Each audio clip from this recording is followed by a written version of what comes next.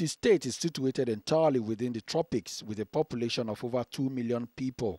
The Conditional Grants Scheme is taking root here too. These women no longer patronize the traditional birth attendants. They now have access to trained medical personnel and medical supplies free of charge. Abosede Adeyemi is 32 years old and pregnant with her 5th child. I have come to join other pregnant women to receive proper medical attention. They take good care of us here. They give us drugs and teach us how to be clean and about immunization. People of the community are showing up more, and the health facility has been upgraded using funds from the Conditional Grants Scheme. They are more aware now. We have already created awareness on the health of our people, of the people in the community. At least we can see that they are now utilizing this health facility more than before. Over 1.7 billion naira has been spent on providing medical equipment, drugs, and the renovation of 115 primary healthcare centers in Ekiti State. The traditional ruler is glad that his people can finally feel the presence of government. The governor of Ekiti State said a strong message is being sent out to the people. We have a statement to make, and the statement is simple. Primary health care is not the health care for the poor. It is health care that is available closer to everybody and should be used as such. The governor is happy that the CGS is working in his state and bringing people-focused projects to communities who need them most. Also, small businesses are being encouraged. Local contractors are used to handle the projects, and the state is getting by, he said. We believe that part of the ideas of the MDG scheme will also be to encourage people who are small contractors to be able to do well. So we spread everything. We brought in as many people as possible. In fact, there were very few people who applied for the MDG contracts that didn't get anything at all. We spread everything. But that has become a headache for us now, because a lot of these contractors are not competent. A lot of them thought it would be just easy money.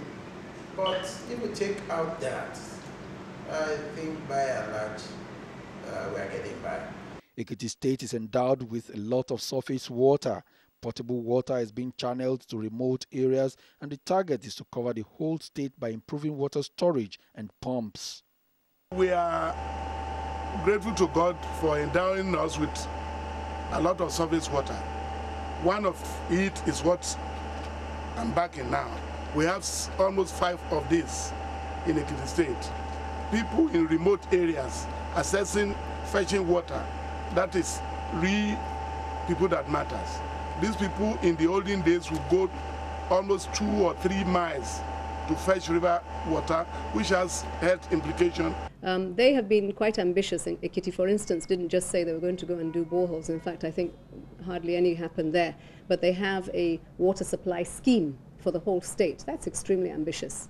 And they drop these in every ward where you'll find the taps and accessibility to it. I don't think nobody in Ekiti will not have access to water with this water supply scheme. Ekiti State's huge investment on the provision of water is paying off. The state now has over 1,000 water points, 261 kilometers of pipe network has been laid, and 7 new 1 million litre reservoirs have been built across the state. The people are happy, they are very expectant, and they believe that for the first time, government is working in their interest. Similar successes are being recorded in other states in the southwestern part of Nigeria, but some states have peculiar challenges. Overall, the collaboration between the MDG's office and the states is bringing government closer to the people. Ekiti for us was really a success, in that we were able to do what we set out to do, but also to acknowledge that there were challenges to 6 months later what was happening to that project, and that we were able to respond. In a number of the other states, there have been some challenges. Edo State well, that's south-south, but certainly maybe I'll talk about Ondo State, which has had some success with its projects. But with a change of political leadership, you will find that then you have some constraints in terms of timelines and policies that are coming into place for that government. In the case of Ogun State, they've had some challenges, and Osun State some challenges in trying to do the project implementation. Again, it's probably symptomatic of a national issue with the civil service, the competencies to do that. But I think what has been really across the board, we have had the support of governors. Governors have really been committed and engaged with this. We appreciate the intervention. We also want to say that here in Ekiti State, the intervention has been a huge success. Through the Conditional Grants Scheme initiative, Nigeria has reduced the problem of project abandonment, improved collaboration between the three tiers of government, and the people are getting more confident that their lives will keep getting better.